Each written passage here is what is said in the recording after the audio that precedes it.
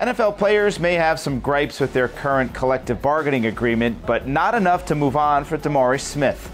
On Tuesday, the NFL Players Association unanimously re-elected Smith as the NFLPA Executive Director, which will keep him at his position through 2021. The extension means Smith, who became Executive Director in 2009, will be around for the next set of CBA negotiations, as the current deal expires in 2021. Smith has been saying on record that he expects a lockout or strike to be an almost virtual certainty.